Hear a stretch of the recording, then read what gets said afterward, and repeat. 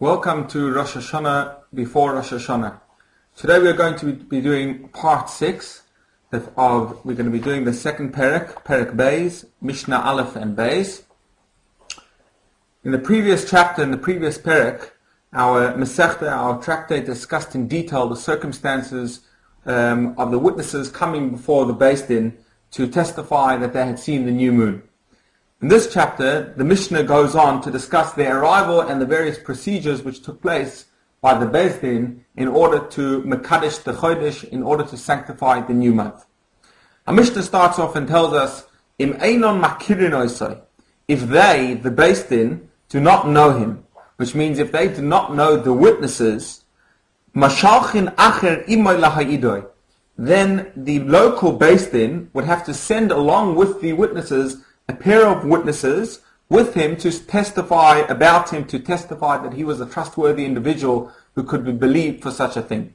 Now the Mefarshim discuss over here whether it had to be an individual, because it says Meshalchin Acher Imoy, whether one was able to testify about this individual, or whether it was necessary that there would be actually two people, just like any other edus, any other testimony, for two people to testify. But at any rate, the purpose was to testify that this person was trustworthy, that he could be believed.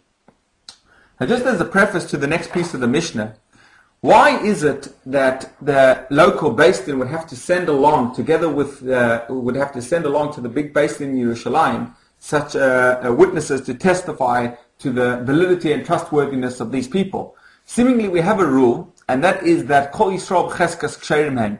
If any person comes along and testifies, we believe their testimony. Why was it necessary that in order to believe the testimony on the Kiddush HaChodesh, that they also come along with witnesses to testify as to their validity and their trustworthiness?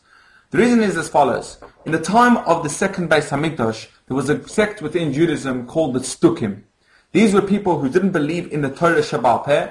They didn't believe in the oral law. They took the verses, the psukim, literally as they are. For example, when the Torah says that you should put the tefillin bein einecha, between your eyes, they literally put it between their eyes. One of the things which they had done was one of the greatest points of dispute, was when the Torah commands us and says that you shall start counting the Omer, start counting from Pesach, from the day after Pesach, in order to count 50 days until you come to Shavuos. The Torah presents it in the following way. The Torah says you shall count Mimacharas HaShabbos, from the day after Shabbos. Now, the tradition tells us, our Chachamim tell us, that what it means the day after Shabbos, literally the day after the day of rest, it doesn't mean Shabbos itself, as we know Shabbos was Saturday. What it means is the day after Yontif. And that's when we start counting. From the second night of Pesach, we start counting towards Shavuos. But the Baitusim and the Stukim, these people who only believed in the Torah Shebichsav, only in the written law, took it literally. And they would say that Pesach, that you only start counting the Omer on the Sunday after the Shabbos, which had come after, which was after the first days of Pesach, after the Yontif of Pesach. For them, it would come out that Shavuos would always be on a Sunday. They therefore, what happened one year, the Gemara tells a story, how the Baitusim, or the Stukim as they were known, attempted to deceive the Beis Din. The 30th of Adar that year was on a Shabbos. The new moon had not yet been sighted. The Stukim hired witnesses to testify that they had seen it.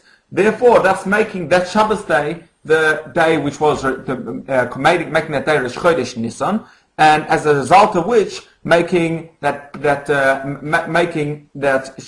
they would start counting the Omer exactly on the Sunday, the day after Shabbos.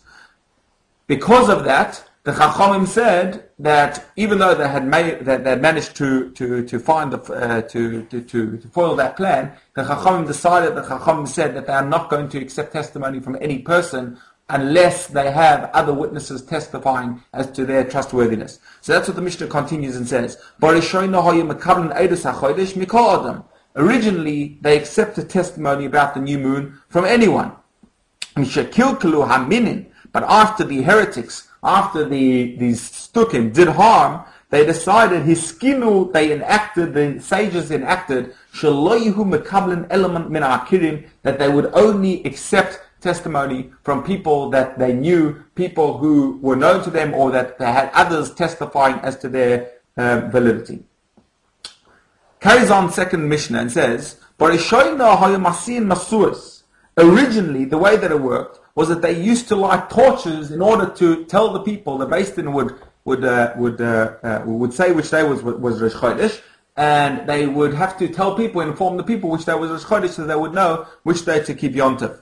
Originally, they would light torches. Mishakilkelu hakutim, but after the kutim did harm, now the kutim were a group of people who had been transported. They were not natives to Eretz Yisrael. They were not indigenous people. They had been transported into Eretz Yisrael by King Sancheriv. The purpose of being, because Sancheriv moved people around in order to ensure that no nation become too strong in a particular place. And after he had exiled the 10 tribes, which eventually became called known as the 10 lost tribes, he moved in a group of people known as the Kutim, otherwise known as the Shomronim, or the Samaritans. Well, they were anything but good Samaritans, because they were constantly a thorn within the side of the Jewish people, and they did things just to spite. Not like the Stukim, who did it for a purpose. They did it just to spite. It says, originally,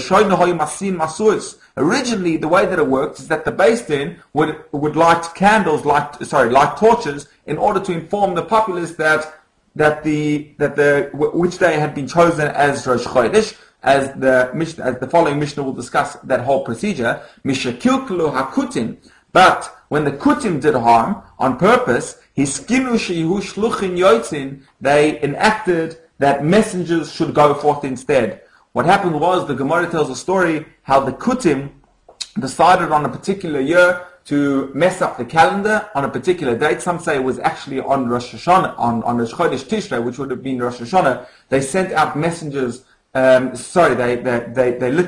lit torches in order to confuse the people, even though that the Beis Din had not chosen that day to be Rosh Chodesh, and therefore it created a huge confusion within the people. The Sanhedrin therefore decided, from now on, we are going to have to send messengers in order to inform the people which day is Rosh Chodesh.